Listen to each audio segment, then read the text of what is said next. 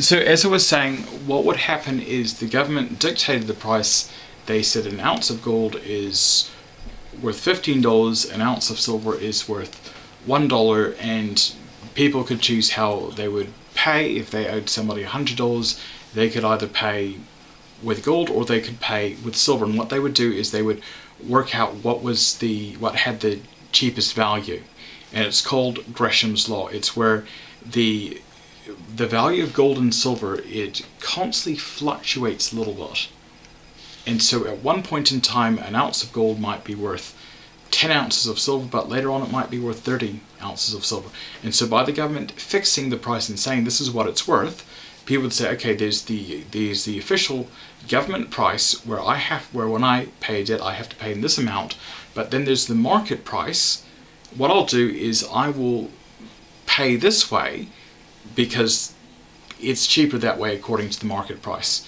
That if the market price is 1 ounce of gold is worth 30 ounces of silver, then market-wise, really an ounce of silver is only really worth 50 cents.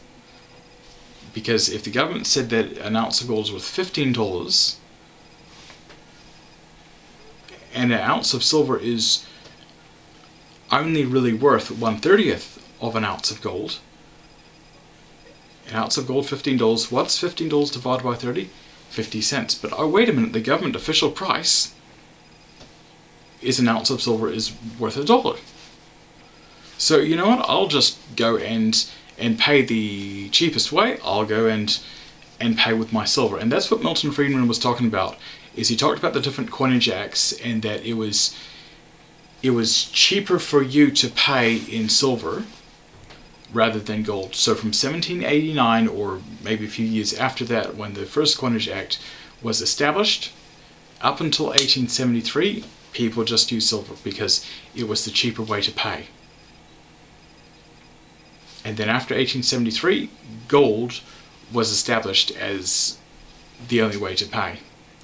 And then in August 9, 1934, they brought back silver as currency, and they also had a HGR 192, which said that no longer is gold the only way that you can be required to pay. From now on, if you owe somebody money, they can't require you to just simply pay in gold. They have to allow you to pay in other ways, and it's called discharging debt.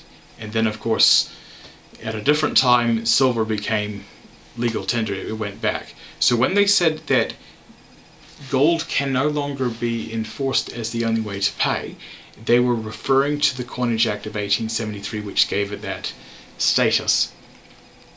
And so now silver is back in, and in fact they didn't want American citizens to use gold, because what would be happening is they owed other people money, they owed foreigners money, and they were going to get paid in gold. So what would Americans use? Then they said, okay, Americans, we want you to use silver.